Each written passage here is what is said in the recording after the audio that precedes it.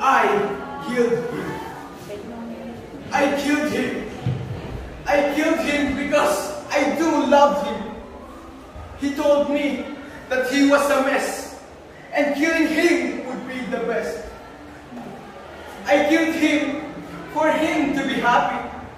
I killed him to end his agony. So please, don't blame me. I just did what he asked me.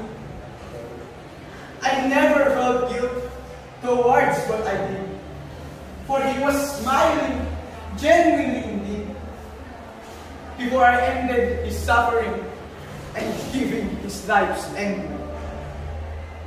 And because I loved him so dearly, I finished his misery.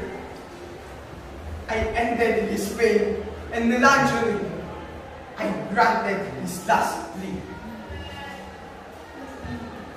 I killed him, and now he's happy. He's happy because he's now free.